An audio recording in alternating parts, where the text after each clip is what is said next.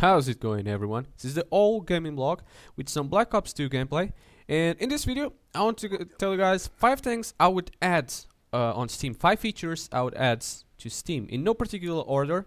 I'm gonna go from the first to fifth. You guys feel free to leave me a comment with your suggestions. So the first feature that I would add would be Gamerscore. Alright, so like on the PlayStation 1 and Xbox 360, you do have something that's called the Gamescore, which basically shows the accumulation of all the trophies of the games that you have, and all the achievements and unlockments and unlocks that you have done up to that point.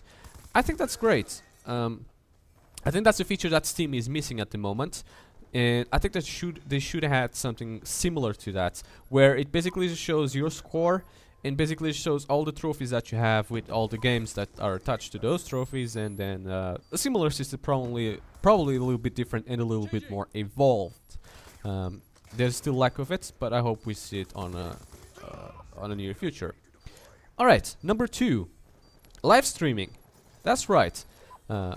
Steam is currently missing the live streaming features, which I would love to see them there. Currently, right now, we have to use a third-party softwares to live stream, such as XSplit, Xfire, whatever's your favorite software to stream. I wish that Steam had a bigger and better Twitch/YouTube integration. I wish they would let you share the game footage better and just press one button to live stream to those websites, and just use Steam itself as a live streaming tool instead of, you know, not being to. Another thing that they could add to that is basically on the game page, you could see the game, and at one side, like one box with 4x4, they should show the community videos of that game, so you guys can see better gameplay of that related to that game. That's one of the features I wish they had it. Number 3, speaking of live streaming, we could also see recording. So instead of using, again, another third-party softwares like Fraps or Bandicam, I think Steam could have its own recording software, especially with the new generation of consoles being all about being able to record your games. Like the PlayStation 4 has a share button. You press one button and it starts recording your game nearly instantly. It also lets players that are on your friends list that don't have the game to watch your game and even participate. That is a great advantage that you can do. Sony is basically taking this recording and sharing to a whole new level. I'm not saying Steam should imitate or do exactly the same, but they should bring something to that particular. Again, in order for me to record the games that I play, I have to go on Steam, go on the game, and then, you know, bring up Bandicam or Fraps to record my video game footage. Another thing they could do with it as well is, you know, letting you add your little web camera at one of the corners. That would be a fantastic feature that I would love to see. Alright, let's go to number 4. User reviews on store pages. No, I'm not talking about Metacritic bullshit that we see on these reviews, or the fake IGN reviews that rate terrible games very high because they pay them to for them to just overlook the terrible game and just put it right. I'm talking about reviews from users who actually bought the game. Alright, so like a star rating system, or just a likes dislike system, whatever, man, implemented in there. And again, another little box with the users. Only people that purchased the game can comment though, and a little box with users just saying, you know, I like this game, and like with a simple layout, you don't have to put this much. I like this game because of this, and that, or just put the features in the game, and you just gotta put liked or disliked, and therefore the creators of the game get user feedback directly from the people that actually purchased the game, and the people that are undecided about buying or not buying the game would actually you know, have a better idea. Right now, reviews do actually influence a lot of buyers' decisions, but then you gotta look for them and you gotta trust the person that's doing it.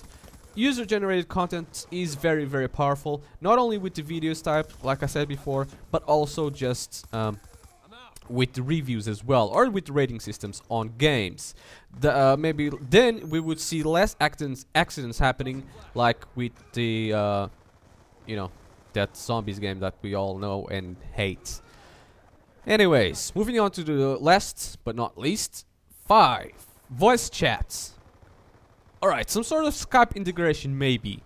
Kind of like on Xbox 360 party chats, which is Xbox 360 is actually praised before because of that party chat, and a lot of users actually go there just to socialize. So Steam does have a chat window, but it's kind of annoying when you're trying to interrupt your gameplay to play with that chat window, especially that games that don't offer the chat options. Now, there are some games that do offer it, but there are some games that don't offer it. And you want to talk to your team, so again, you got to use another third-party software, kind of like Skype, Ventrilo, whatever, TeamSpeak, whatever it is, you got to use it. If they were to integrate a party chats, kind of like Xbox Live, where you don't even have to be in the game, you can just chat with people in the chat room, voice chat, video chat, text chat, whilst you're playing the games, while you're not playing a game, whatever. I think they should integrate something to that extent so we see something better.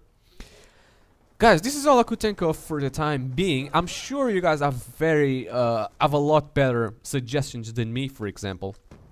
And you guys should have a lot better ideas to improve Steam. Steam is a very powerful application in my opinion, and it also does deliver very good gaming very good gaming deals. It's become one of my favorites, and I've been using it for nearly 4 years now.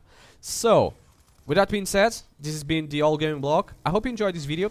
I also want to leave a huge thank to all my subscribers, because I have a lot of them now. I've been getting a lot of them recently. So I want to leave a big thanks to all of you that subscribe. And if you haven't subscribed yet, what are you waiting for? You can just press one button and that's it. See all the videos that I put up every day for you guys. Also, if you were to give it a like, that would be fantastic, but you don't feel forced to. Anyways, again, leave me a comment with your opinions. I definitely will read almost all my comments and reply to them. And thanks a lot for watching this video, guys. Peace.